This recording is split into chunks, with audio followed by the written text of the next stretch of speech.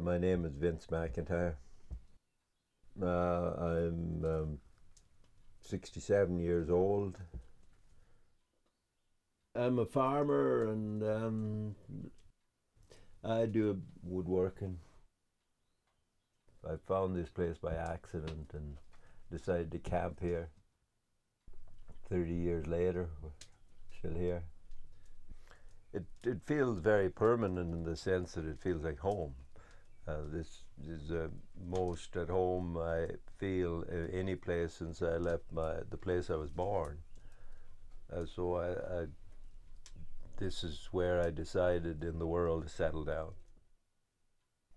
When I decided to make a living farming, I have to go back to my childhood and how I started. I work for farmers, and I got to dislike farming because my first experience when I come to Canada was I got to be the tractor driver, and it was kind of a traumatic experience because did a lot of tractor driving. I found it quite lonely and boring. It cuts out your communication with people, and it dehumanizes the whole thing. And I think that's what's wrong with industrial agriculture. It's a lonely life.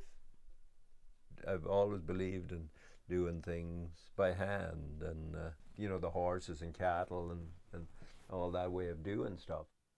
I like horses, and I like the idea of horse farming, and it's a clean way to do it, and it also takes a lot of skill.